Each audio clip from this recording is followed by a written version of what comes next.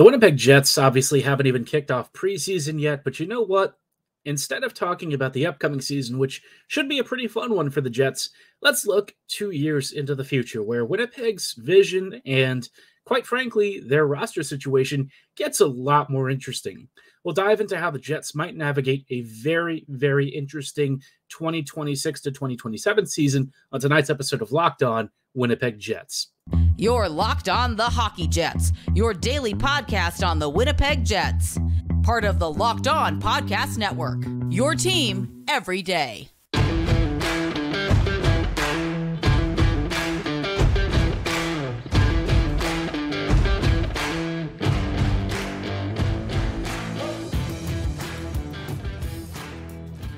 Good evening, friends, and welcome to this episode of Locked On Winnipeg Jets, part of the Locked On Podcast Network, your team every day.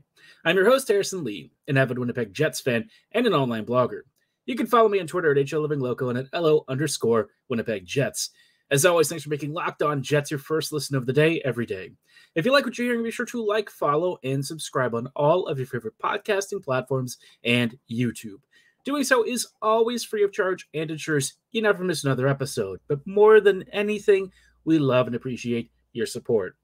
Today's episode is brought to you by FanDuel Sportsbook, official sportsbook of Locked On. Make every moment more and visit FanDuel.com. New customers can bet $5 and get $200 in bonus bets guaranteed. All you have to do is visit FanDuel.com/LockedOn to get started. Now, like I said at the top of the episode, I want to talk about the Jets in 2 years. I said 26-27. It's actually going to hit even earlier, 25-26. That season, take a guess at how much of the roster cap allocations the Jets currently have in cash. I'll give you 1 second to think about it, because I guarantee you're not going to get it. I saw it, and I was actually pretty shocked. Do you know how much it is?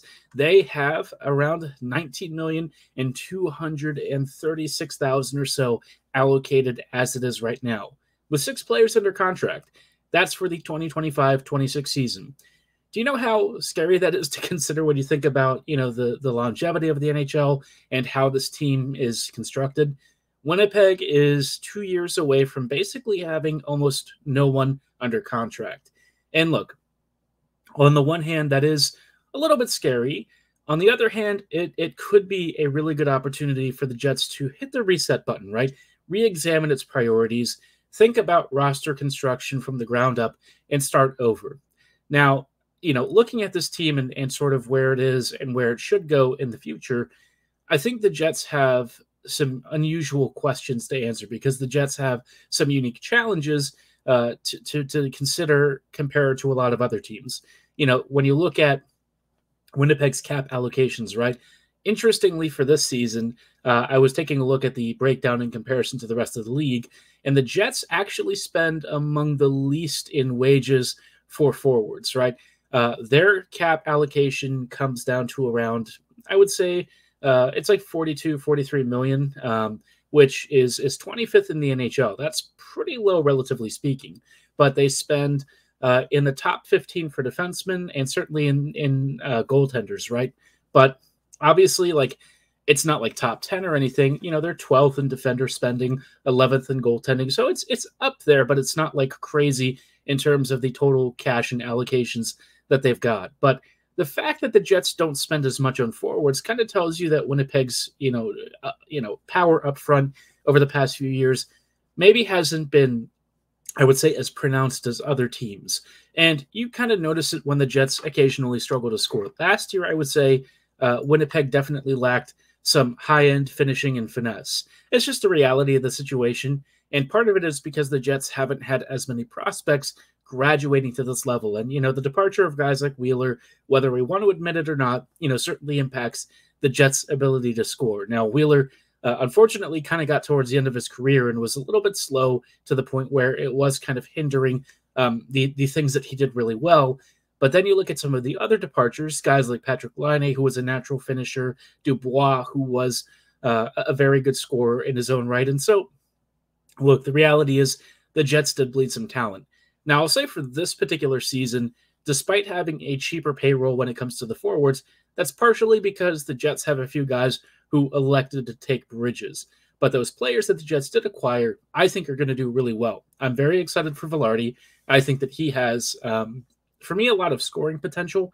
I think the concern that I have with Vilardi is that he's part of this 2-year window, right?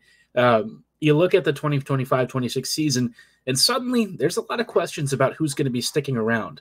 And as much as I really want to believe that Vilardi would stay, we don't really have any sort of guarantee that that's going to happen.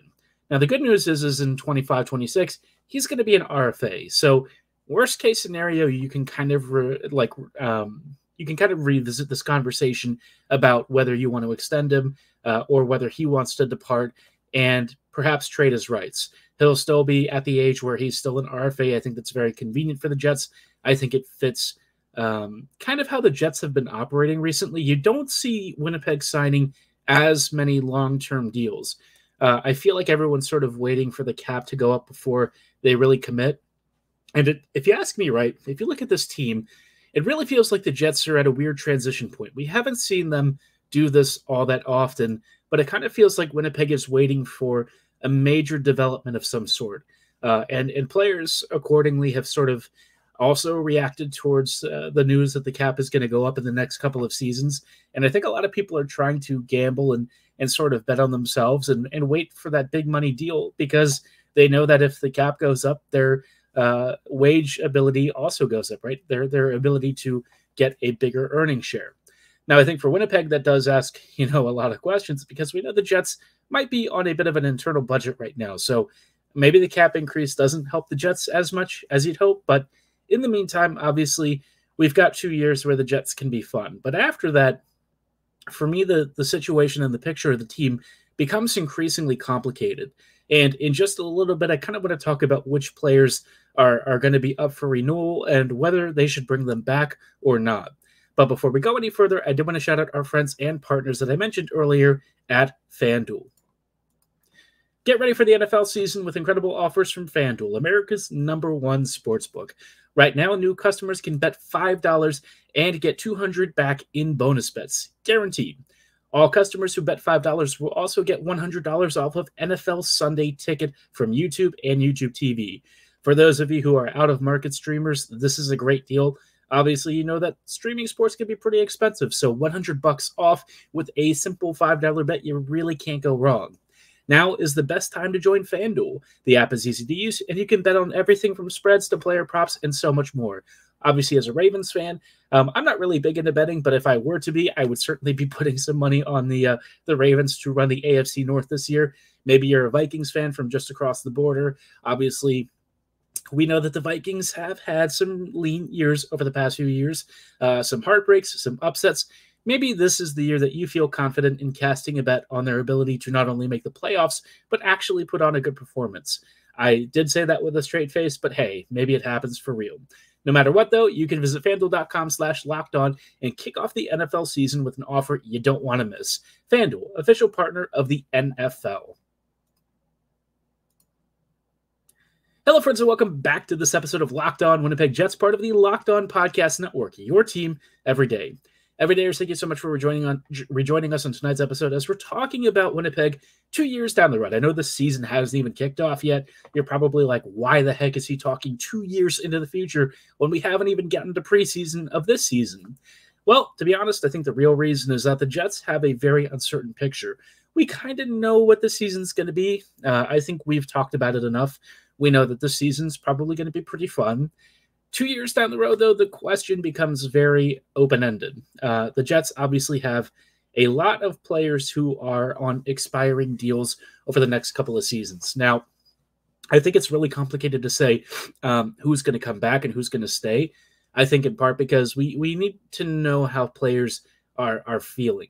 So let's start off with the first guy that I think is really worth talking about in terms of, his impact on the team and honestly getting a feel for his personal mood. That's Nik Ehlers. I've talked about Ehlers as being Winnipeg's perhaps most important attacker, one of their most important skaters, all that kind of stuff. And I think with the Jets, right, this is a complicated contract because Ehlers has missed a chunk of time over his career.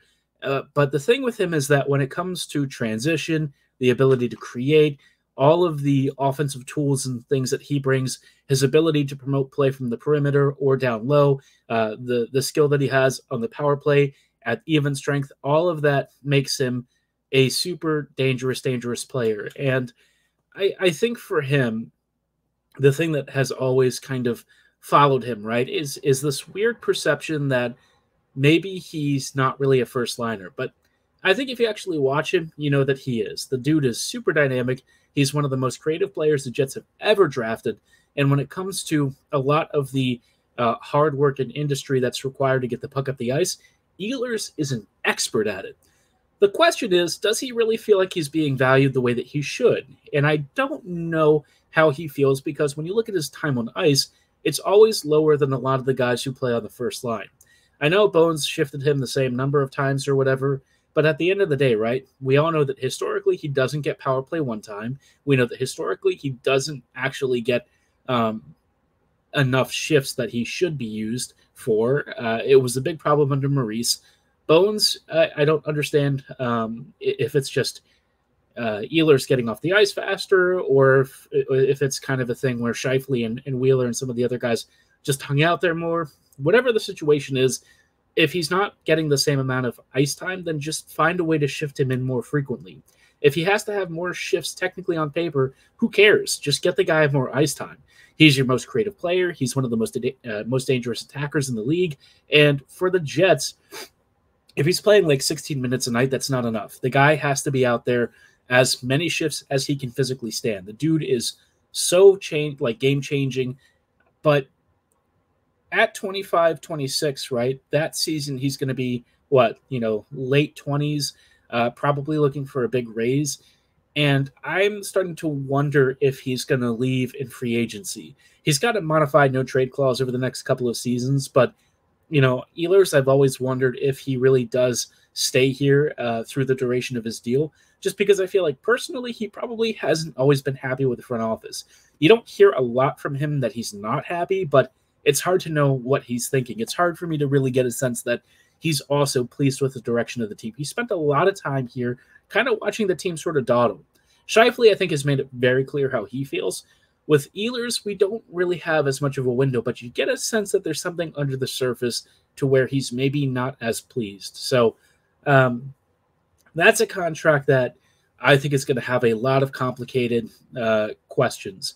And if Ehlers isn't a Jet through the 2024-25 season in its entirety, I wouldn't be shocked. I got to be honest, I would not be shocked. So we'll have to keep an eye on that. We'll have to keep a barometer out for how Ehlers feels. I'd love for him to come back, but I have to be honest, the more I think about it, the more I do wonder about his long-term future. Another guy that I kind of wonder about is obviously, Morgan Barron. I do think Barron is going to come back. I feel like he's got a good place here. I think he's probably pretty fond of playing for the Jets. I think the Jets are certainly fond of him, and certainly he's got a good role. I think he has a chance to really grow in his role for the Jets.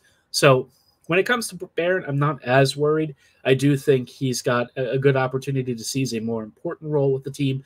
But one of the other recent arrivals that I do have a huge question mark around is Gabe Vilardi. Regardless of the current interviews and stuff, I do wonder if Vilardi is, one of those players who kind of gets the Dubois situation where he didn't really get a choice of where he got traded to, and he doesn't really see himself being a Jet long-term. He hasn't given any indication of that yet, and we don't even know what he's like for the Jets because he hasn't even laced up. So for me, those questions we can probably table for a while, and like I said, he is an RFA, so Winnipeg, I think, has some options with him. I'm hoping that the next couple of seasons are really productive. I know it does mean that he's going to have a big money extension at the end of it, but look, at some point you're going to have to pay it for quality. And if you pay a guy like Vilardi a pretty good sum after he has a big couple of seasons for you, who cares? That's great. You should want to pay your stars and keep them locked up, right? You don't want to have guys who aren't really performing, who aren't really living up to expectations. And I have a lot of confidence in Vilardi's ability to not only ace the exam, but also become a fan favorite and maybe even want to stick around in Winnipeg. It'd be nice to have Gabe. I've always been a fan of him ever since he was a prospect. I was really upset that a lot of his career was kind of derailed. Initially, it seemed by injuries, but I'm so glad that, even at, a couple of seasons in, he's finally, getting his feet on the ground.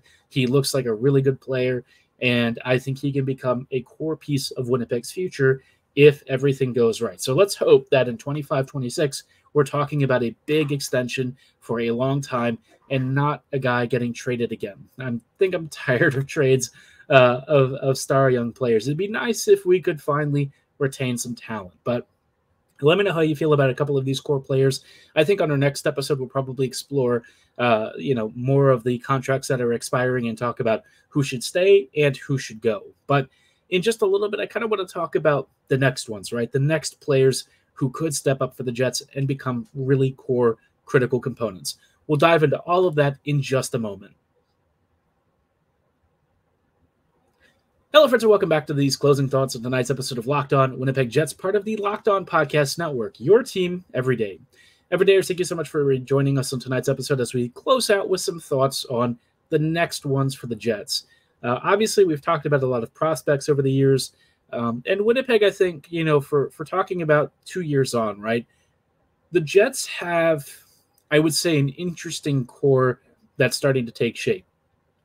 While we don't know what a lot of these guys are going to be like on the ice for Winnipeg because, most of these players haven't exactly been tested at the NHL level yet, I'll say this, right? When it comes to the marketing and like PR and personalities and leadership traits and stuff, that stuff I think Winnipeg has already secured in the bag. There's really no question that in terms of character, in terms of the natural chemistry that's formed so far, the next crop of Jets look to be pretty good. I feel like in terms of the personality and backgrounds and chemistry, I have pretty good faith that that's all going to pan out. Where I do have questions kind of comes down to how many of them are actually going to become mainstay NHLers. For me, I think Lambert, McGroarty, and I'm suddenly blanking. Barlow, I do think they're all going to play a role, but I kind of wonder, where they fit in the actual lineup because McGroarty, while he's a very good attacker, might always be held back a little bit by his skating. I guess the main thing you think of is, is it enough to really hinder his ability to play in the top six? That I'm kind of feeling like no. I think he's actually going to be pretty good. I think that he's worked super hard to get where he is, and I think he has the ability to really blossom and grow for this team. He's certainly really turning it on in college. I think we've seen him scoring at such prolific rates, and certainly for Team USA recently, that you have to be excited about his future. He might actually be Winnipeg's best overall prospect. I think there's a pretty fair argument that the growth that he's shown, including his skating stride really taking huge steps forward, all of that for me makes me think he's on the right path to becoming a really good player for the Jets.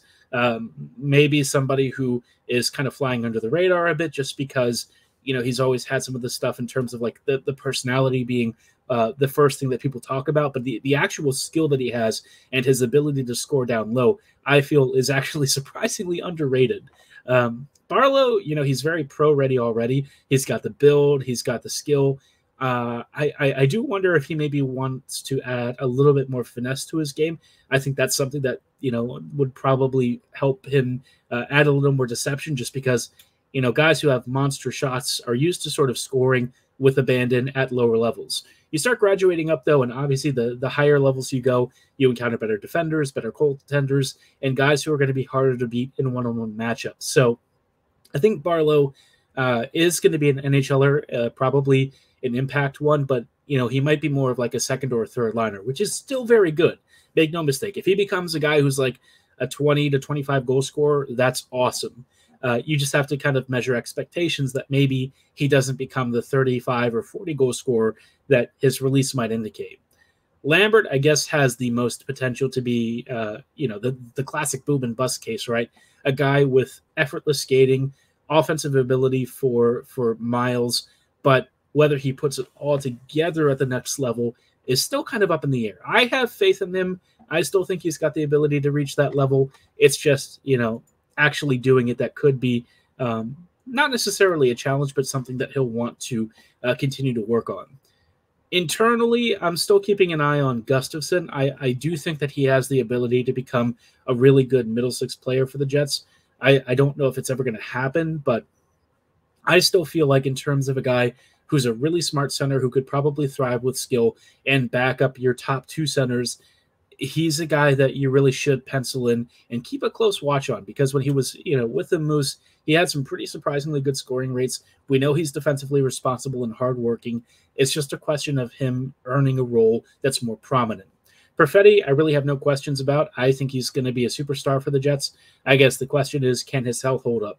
He really hasn't missed a lot of time in terms of the number of injuries he's had, but the injuries he did have sidelined him for like half a season. So I guess in that sense, yes, he did miss a lot, but it's his first couple of seasons. He's very rugged, for the amount of times that he gets like decked and checked and stuff. But I feel as long as he can, put together most of his season this year, I'm excited for him to really take the mantle of this offense and maybe even graduate into the Scheifele role in the future. A lot of eyes on him. I'm a huge fan. And somebody who I've really circled on my future core as a guy that I think could become one of the greatest Jets of this current group. Now, one last player that I want to talk about for a moment is a guy who came over in the Dubois trade, and that's Rasmus Kupari. Now, Kupari has never really shown like super high-end dynamism, but I just feel like there's more skill and something there that the Jets can maybe build around. I don't know if Kupari will ever be more than a bottom six player. It's, possible that he's kind of past that point, but I don't want to give up on him yet. He hasn't laced up for the Jets. We don't know how Bones is going to use them or any future coach. I'm keeping a close eye on him. He might become a really good utility player for the Jets, and maybe even, somebody who one day takes on a bigger role, kind of like Barron has done recently. I don't know if the scoring is going to follow, but let's keep an eye on him. He might be a really cool contributor and somebody to be excited about longer term. Obviously, over the next couple of days, we'll keep an eye on the Jets. I think it's been pretty quiet on their end, so I'm going to do some more projection stuff and talk about Winnipeg of the future. But for tonight's episode, that is going to be all the time that we have. Obviously, we've got plenty more to talk about with not only the forwards, but the defense as well. So stay tuned for that. But like I said, that's all the time that we have tonight. Thanks so much for making Locked On Jets your first listen of the day. As always, have a great night and go Jets go.